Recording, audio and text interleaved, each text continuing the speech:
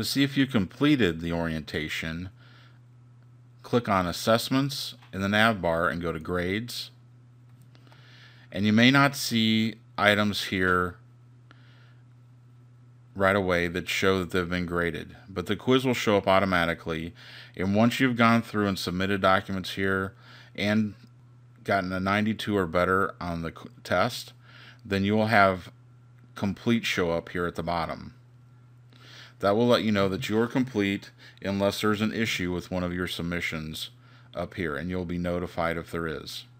Also, when you go back to the course homepage, you'll notice that there is now a conditionally released news item stating that all the requirements have been met unless there is some problem with one of the submissions, and that you should assume that you've completed.